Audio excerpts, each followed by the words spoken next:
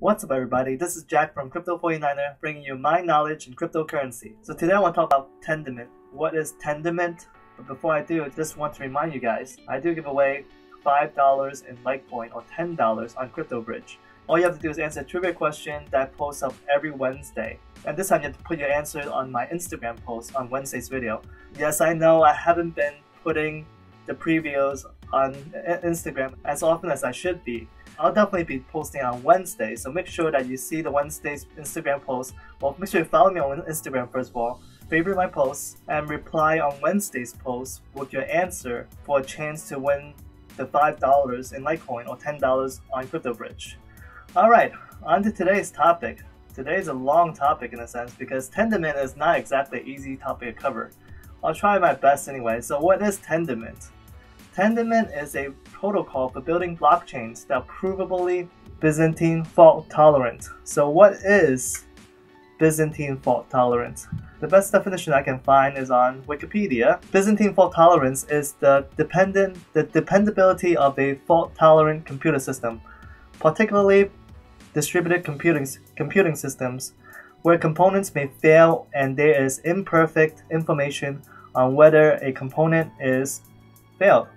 I know a lot of you might have heard of Byzantine fault tolerance in regards to Bitcoin, and Bitcoin has basically done it without academia per se, because Byzantine fault tolerance is something that has been talked around for a long time, and actually one way to, instead of thinking about Bitcoin, it's applied in academics and other fields actually. In airplanes, for example, in this picture of this airplane right here, you can see that they have a flight control computer, and then it has in contact with all these other sensors and components on the airplane. Basically, on a Byzantine fault tolerant system on an airplane, how many of these components on an airplane can fail before the airplane crashes? That's essentially the idea of Byzantine fault tolerance. In academia, there's been a lot of white papers that have written up. This was the most relevant one. This is one where they created a practical Byzantine fault tolerance algorithm back in 1999, and it's able to tolerate problems with up to 1/3 of the components on the airplane or 1/3 of the computers in the distributed computing system to fail before the entire system has issues. So that is BFT, or Byzantine fault tolerance. So Tendermint allows you to build other blockchains, and in the introduction post they have a very detailed description of how it works and how it compares to other blockchains like Bitcoin and Ethereum. So for the most part, they say that for Bitcoin and Ethereum, they both rely on proof of work. So the one main issue that people have with proof of work is the wasted energy to ensure that there is consensus among different components in the network. With Tendermint, it is a proof of stake algorithm, so they would not need to have the proof of work involved to get the consensus needed. And they have a lot of information in here too, besides how it compares to Bitcoin and Ethereum. They also have something called the application blockchain interface, which basically lets you write applications on Tendermint using any programming language. So that's really interesting. And that's how they were able to come up with something like Ethermint, which I mentioned in the past, which is basically a replication of the whole of Ethereum on the Tendermint protocol. And so the team behind Tendermint built out something called Cosmos. So what is Cosmos? Cosmos, as you can see on their website here, it looks pretty cool actually. So it's an internet of blockchains. Cosmos is a decentralized network of independent parallel blockchains, each powered by Tendermint. So the idea is, like I mentioned before, with Ethermint being one of the many blockchains that's replicating Ethereum on the Tendermint platform. So what it is, they can basically replicate not just Ethereum, they can replicate Bitcoin, they can replicate Zcash. There's many different cryptocurrency blockchains they can replicate on their platform. So then that way, they can switch all these blockchains from proof of work to proof of stake and save a ton of energy. And that's essentially a point with Cosmos. It would then be a hub on top of all these other blockchains, and they'll be able to communicate with each other. So that's what Cosmos is, and I'm just going to explain the 4 elements in Cosmos. So they have the atoms. It's what they actually sold on a fundraiser, as they call it, not ICO, but they sold atoms, which is a licenses for holders to stake and vote. So you can stake and vote with atoms and be able to determine how the Cosmos network will be modified going forward. And the next level up is the validators. Obviously, these are the people that are committing new blocks pretty much essentially the same as miners on Bitcoin. So, and then after that you have zones. Zones are what Ethermint is really a zone. So you have one blockchain that sits on top of Tendermint, and they could have a Bitcoin blockchain that sits on Tendermint, and then you will have another zone, and so on and so forth. And all these zones, again, they all can talk to each other through the hubs. So a hub is what Cosmos is. So Cosmos can let all these other blockchains talk to each other and be able to trade with each other and be able to work with each other. So that's going to be very interesting with Cosmos. So here are some of the positives for Cosmos. Because it's based on Tendermint, which is, as they say, super fast. It can process 10,000 transactions per second with 1 second finality. Finality is one of those concepts that's hard to explain, but essentially what it is once a block is finalized, you can't go back and rewrite it.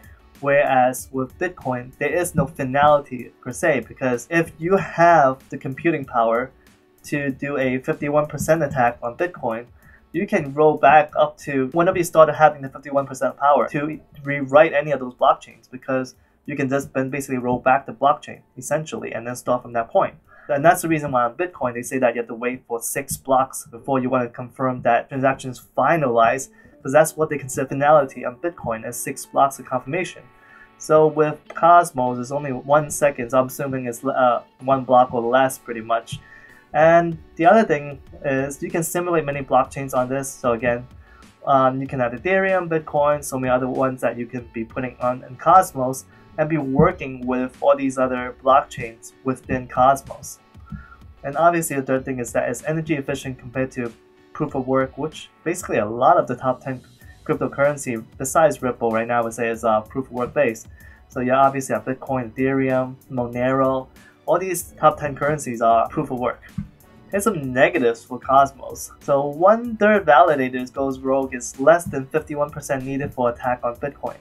So that is one of those things where theoretically, if you have 1/3 of the validators acting against the system, they can actually cause major issues. So that sounds to me it's less than 51%. Obviously it's 33% compared to 51%. I've been trying to find every word I can find in terms of Bitcoin getting attacked with only 33% miners. Bitcoin has never been attacked so far with the 51% attack. But here's the point. Cosmos, based on the BFT algorithms that they use, they have said that yes, as long as less than 1/3, 33% validator goes rogue, they will be fine. But once above that, then all hell breaks loose, basically. Whereas Bitcoin, we really don't know. We just know for a fact that there is a 51% attack that can be done on Bitcoin. No one has done that yet. But below that, there's no threshold to say, oh, 33%, it's that level where you can guarantee all hell breaks loose on Bitcoin. So that's why I would say that Cosmos requires less validators to go rogue, essentially, than the miners on Bitcoin. So the thing is, it's been in development for almost a year, Cosmos. It's only 74% complete. So if you look at this roadmap they have here, so as of today, it's March 12th. They only have 74% complete. They have various components that they're building on. Even Tendermint core is not complete yet. That is one of the key things. It's still 3 reversions away from being complete. So, and then the hub itself is there's 3 more testnets before it actually goes live. So it's quite a bit away, I have to say. And finally, I have to say, is there a lack of interest on Cosmos? Because honestly, this is if I wasn't digging into Tendermint, I wouldn't have learned about Cosmos in the first place.